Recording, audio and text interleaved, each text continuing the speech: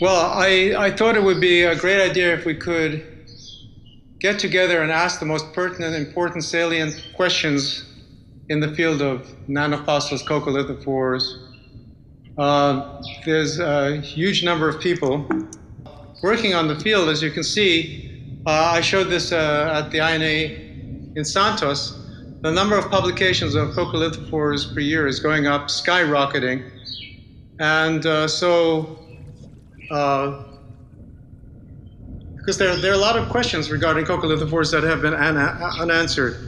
And there are lots of facets to coccolithophore studies from, biology, geology. I'll mention them soon. And I don't think I'm the one to, absolutely know which these important questions are. It should be a community effort. And I think it would be a great idea. Maybe we could put that up on the INA webpage so that we could, better focus our work. I think everything is important, but I always feel asking the important questions helps me focus better, and perhaps will help others in the field. Now, that's the nice thing about coccolithophores. There's so much to it, to studying them. And of course, they've been my favorite organisms. When I started in the 80s, 70s, sorry. In the 70s, there weren't very many workers in the field, and now it's just blossomed, which is great to see. And the driving questions, I just put up here all the different fields, and they all interrelate with each other. There's no linearity between one and the other. So they all interact. So we have biogeography, biochemistry, biogeochemistry, biostratigraphy, quantum biology, a brand new field, which is really interesting. And I suggest you look that up in Google if you can. There's some fantastic things. I can't get into it. Molecular biology, sedimentology, satellite biology. There's so much that my human brain can't fathom it. So eventually, we should be getting into the modeling aspect and trying to understand it that way, perhaps. And so, for you who have questions that I haven't put up, I couldn't put everything up. I put it in the chat, or send it to Felipe or INA. I think it would be, or me, and we could put it together in the INA webpage, Jeremy permitting. So we could ask. We can put it in different questions. It's always hard to make a diagram to interrelate everything and put it in a succinct way. That's the trouble, when you write, you don't know which comes ahead of the other. The order is important. Unfortunately, we have only 3D minds when, this is actually 4D dimensions. But here are some of the questions. One of the most important, I think, is what would the world be like without coccolithophores? I say this because I have talked to many people at NASA and modelers and other people who've really never heard of coccolithophores, and we have to spread the gospel. If you talk to the average person, also I digress a little bit. If you talk to the average person on the street and you ask them what is a coccolithophore, they say, "What are you talking about?"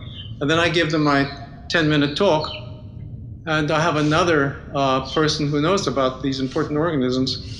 I think we could do a much better job at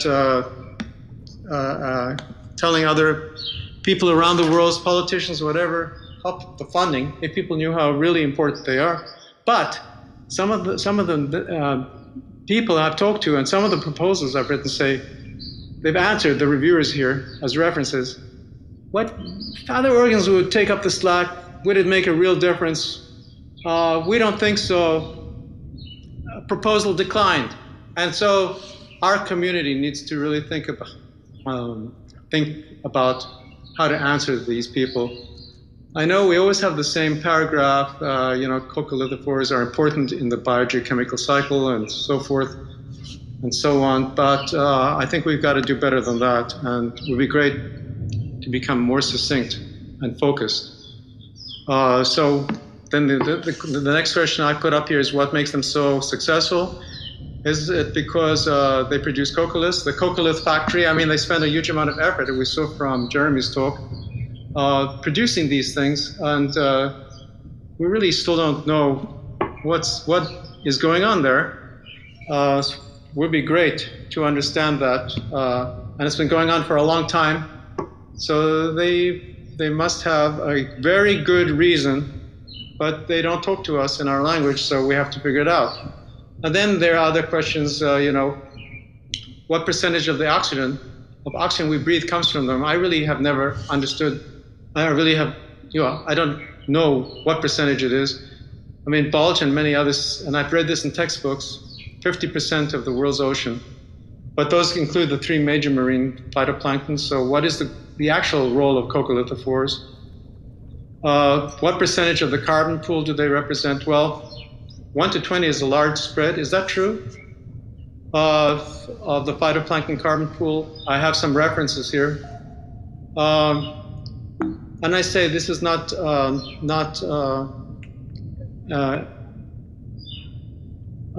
these questions are not exclusive. There are many, many more that could go in here and could be organized in a much better way. I'm not very good at organizing things. What percentage of the ocean sediment? Well, not many people have worked on this recently. Brooker and Clark, I spelled Brooker wrong. 30 to 90% of the carbonates in sediments. What is their role in the biogeochemical cycle? Okay, that's a big one. I just put in one little thing here. Contribute up to about half a petagram of calcium carbonate. One of my pet things since I've started is, do coccolithophores and diatoms communicate with each other? So I think you know, we shouldn't look at coccolithophores only by themselves. We need to integrate the entire community in the oceans and try to understand it. Yeah, I mean, coccolithophores, I'll go into this soon. Okay, so what is the role of the deep photic layer, which has been consuming me lately? Then we have, where are you here? Actually, who eats them? It's been said copepods. What is their real role in the food chain? Maybe I haven't done a wide enough literature survey, but I don't think we really understand everything that's going on there. Sinking rates are important. I just read a nice paper by Sarah Milner. How they affected by temperature. I think it's 2014, not 2004. Do they increase or decrease calcification in a more acidic environment? Well, there's going to be winners and losers. Do we really know what's going on? Oh, there's so much work to be done. How exactly are the holococcoliths produced? There are many questions that have come up during these talks I just put into, and the reliability of biohorizons. I would love to get together and organize these questions. And by the way, asking the questions helps you think through the processes involved. One of the things I've always been, you know, why have Braurodosphaera and Milliana been so successful?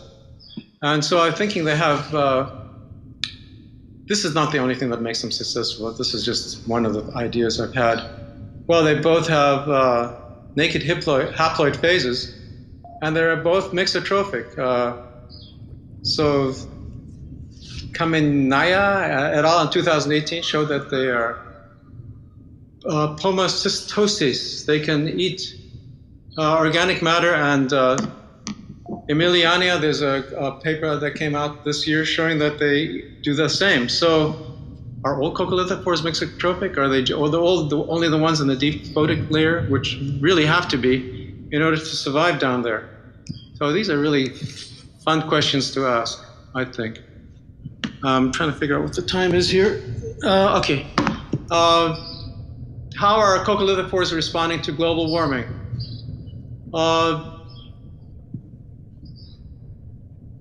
I put this chart together a couple of years ago, showing that they are moving, because we have 30 years of satellite data right now. Unfortunately, not the same sensors all the time. There was color zone, color scanner, CWIFS, MODIS. Putting them all together has been a big chore. And so in these diagrams, you can clearly see that they're moving northwards and southwards. And I read the paper this morning in the New York Times, actually. A science article just came out showing that the Arctic regime has shifted entirely. They did new primary production, NPP. They have a really nice algorithm. It showed that the entire NPP change is changing in the Arctic region. Soon they'll find out the same will be in the Antarctic, around the Antarctic. The Arctic is really a fascinating thing. I have a student, Haipeng Zhao, who just produced this at 4.6 kilometer resolution. It's just amazing. And what's happening now, which was and is happening more and more, is that the Coccolithophores, and we look at PIC as a proxy for the calcifiers, are producing double blooms. So in May and August, before it was only a single bloom, which you can read in all the books, but now they're starting to produce double blooms, and that goes very well with the new science article. So things are going on right before our eyes, and so we as a community, could be spearheading a lot of what's going on. So this is continuing. We're doing this for every year when the satellite was up. And we're going to try to relate this to changes in the wind direction, sea surface temperatures, and other important variables. So this will be a fun project.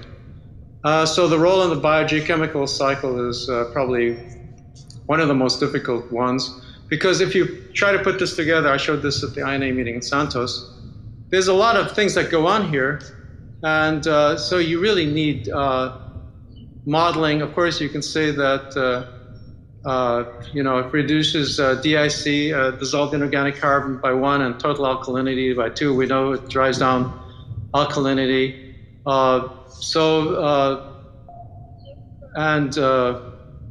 Not really a good thing in the short term. This is psi here. This psi here is the amount of CO2 produced versus calcium carbonate and a ratio, and it seems to be 0.66. This number is quite important to understand the PIC-POC ratio and all the other variables. So we really need to get a very good handle of this in the models and to be able to reconstruct it. And so there's also the ballasting and all kinds of other things that are happening. One thing would be great to have a better handle on the haploid Coccolithophore life cycles and understanding how they affect the biogeochemical cycles. There are at least 100 questions just from this. And of course, mixotrophy, which is really important because if they're mixotrophic, of course, the biogeochemistry is going to change a huge amount. And so once they go down on the ocean floor, we're completely in a different time range here. So no longer in the 10-year time range, we're into the million-year time range here. And so that combining the different time ranges together in modeling is extremely complicated. But we know the classical view of this, but really very good understanding is still far away. And of course, they essentially pump bicarbonate alkalinity from the surface to benthic waters. And then once they're gone, that's good. But right now, producing more CO2 than depositing calcium carbonate is a problem. Now, diatoms are in there too. And diatoms are doing something completely different. Diatoms probably are better for the short term than Coccolithophores because they're producing CO2 in this process. And again, there's so much work that needs to be done, but we need to go out in the field. And there have been really very few oceanographical trips that go through the entire year. We need one or two ships dedicated for to be out there sampling the water for 2 years. Any volunteers? Let me know. We'll write a great proposal, all of us, and we'll do it. We'll go on the ship and we'll talk Coccolithophores all the time. Well, nearly all the time. Okay. So here's this Reticulophonestra sessilis. Yeah, I saw it in the Red Sea even in 1970s, and you can see these diatoms are always around, the Coccolithophores are always around the same diatom or nearly similar diatom species. There's something going on here, and therefore I think they must know what they're doing, and they must communicate with biochemicals with each other.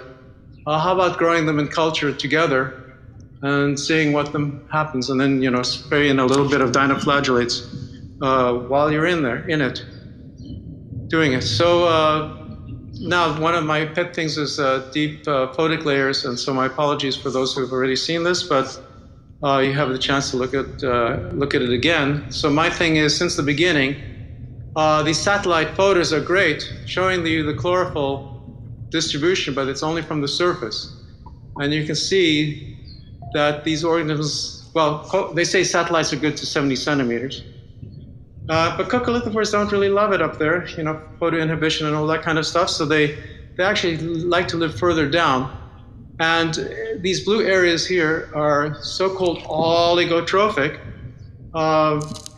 But I've been saying all along that Coccolithophores are living down to depths of 400 meters in certain places, and even though they might be much less abundant, the volume of this area, because it goes down to 400 meters, here in these areas there's photosynthesis down to 10, 20 meters. If you could all the volume, it equals or best the volume of these productive areas, and really we need to look at these much more closely. There's been very few studies made of them. I don't have really time, but this is a model of these. Well, I'll go through it slowly, quickly for you guys. Here you can see, this is a great model of the primary productivity from the surface. And it's extremely accurate, but, Titania, who's doing this, really hasn't heard much about Coccolithophores. She would love to collaborate with any one of you to figure out what's going on deeper in the water column. You can see how beautiful this is. So let's do that. Let's get together with modelers. We have to talk to them. And modelers are still not there in terms of what we know about Coccolithophores. How do I stop this? Okay. So this is a Pisces model showing you with latitude. You see this is what we saw in the satellite photo. They like higher latitudes, but look at this. Here they are down here in the lower photic zone and below the lower photic zone, living happily thereafter. And again, you can see over here, all of these are living down 150 meters. Here's the usual profile in the deep, in the gyres, and down to about 350 meters. These are Coccolithophores and other organisms. You can see here that this is the estimated chlorophyll, A, at the DCM. So this is sort of the inverse of what we see from satellites. You can see especially over here in the tropical Atlantic. But even here, where has the lowest, so-called lowest productivity, you can see Coccolithophores. Here's a diagram from Florispera profunda by Cortez, and you can see this is sort of a 2-year diagram, and you can see that they do live down there and are very important, considering that the skeleton produces much more calcium carbonate than Emiliani Huxley does. Also, I'd like to draw your attention to Luc Beaufort's work that he has. He was down there in the South Pacific, in the oligotrophic South Pacific, the most extremely oligotrophic area in the world, and he discovered many deep photic layer Coccolithophores. So here's the deep chlorophyll maximum, and Below in the deep chlorophyll maximum, we don't have that many. We have different coccolithophores than in the deep photic layer. This is called the shade community over here. And you can see that in the shade community, you have abundant coccolithophores over there. Unfortunately, we can't, well, Ian Probert and Kyoko and others are trying to grow them. Eventually, I think we'll get there. We'll pick up one of these guys and we'll be able to grow them. We'll know more about their genetical peculiarities. My student, Josue, who's listening now, is going to be working on that too. So, you know, we have to understand. Now, they have to be mixotrophic, really, because there's just not enough food down there. Oligotrophic region, you know, so they take advantage of the little sunlight they get, and they're also above the nutricline, where they can get a little nourishment, but certainly not enough. So I think these, we'll find out that they're all mixotrophic. Of course, Amelia neohuxlei might be a little different down there than in the surface, so that's another great study to be made. Okay, and down there we see that they have actually enhanced calcification, increased production of pigments, size reduction. I'd love to study them from our 2-year ship cruise. Hey, there's enough money out there for us to really get a really lovely international proposal together to do it. So this is kind of the modeling that needs to be done. And there's a lot of stuff that is involved in trying to figure out the biogeochemical cycle. And here I have diatom species together with Coccolithophores, the other organisms, the pick-pock ratio. Oh, there's so much stuff. And also the physical chemical parameters I need to go into here. We're just at the scratching the surface, let alone the deep photic zone, to understand what's happening. This is another model. This is the first one, Ernst Meyer Reimer. He was the first one who thought about these things, and without him we wouldn't be anywhere. And all the models go back to this one person, and you can see all the things that go into these kinds of models. But none of them have Coccolithophores as a functional group. So that's what I'm doing now. I'm working with Manfredi at Scripps, Manassi. I'm trying to convince him to put in Coccolithophores, and he said he can do that. So I hope we'll see what's happening. His program is called, well, Pisces, and he's got one called Darwin, which is a program that, again, tries to coordinate all the different variables, but what's missing here are the observations. And so, well, you can have great models, but we need way more observations. So there's a really exciting time to be around and to work on Coccolithophores, and I hope I've given you motivation to continue your studies and to come up with the big questions, to talk to one another, find out what's going on. It's really hard to keep up with the literature, but I think we can do it. And so the 2 suggestions I've come up with is let's write the important salient questions, and also we can work on a proposal to go on a large research cruise and do all of us working on that to get some of the answers and put Coccolithophores on the map. So 10:30 exactly, and so I thank you, and here is wishing you all the best in these COVID days from Rincon, Puerto Rico.